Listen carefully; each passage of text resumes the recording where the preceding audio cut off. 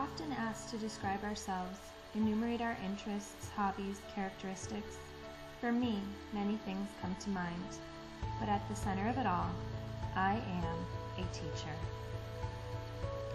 Teaching is not just a career for me, it is a passion. In the end, I define myself as a teacher. This self-definition begs the questions, why do I define myself this way? And what does it mean to be a teacher? Reflection on these questions takes me to what is at the heart of teaching. It is really important for me to be connected to people in my life. Teaching opens the door to many different communities. Within each school, there are individual classroom, grade level, student, teacher, and school communities. Then there are relationships with parents and families. Beyond that, there is the neighborhood community. Each of these communities contains people with diverse skills, knowledge, and experience. The possibilities for collaboration within these communities are endless. Such collaboration opens the doors for my students and for my own growth. Personal growth is really important to me because hand in hand with being a teacher, I am a learner. I am interested in everything.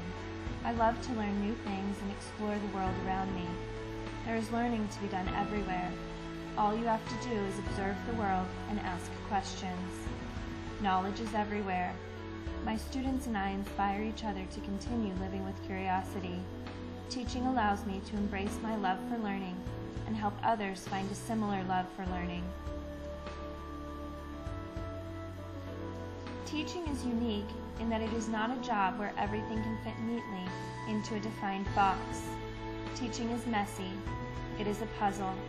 When we break away from the one-size-fits-all idea and take apart the box, we see that each child is a unique individual. One of the most important things to me in teaching is seeing and educating the whole child. This means taking the time to know each child and to understand his or her wants, needs, dreams, and fears.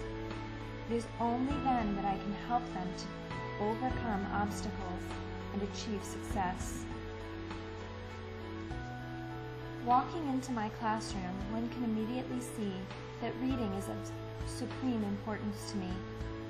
Picture books, chapter books, poetry, and nonfiction offer a world of opportunity.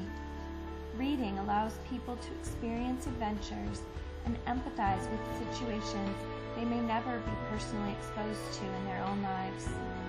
By immersing children in real literature, I can facilitate a love of learning and reading.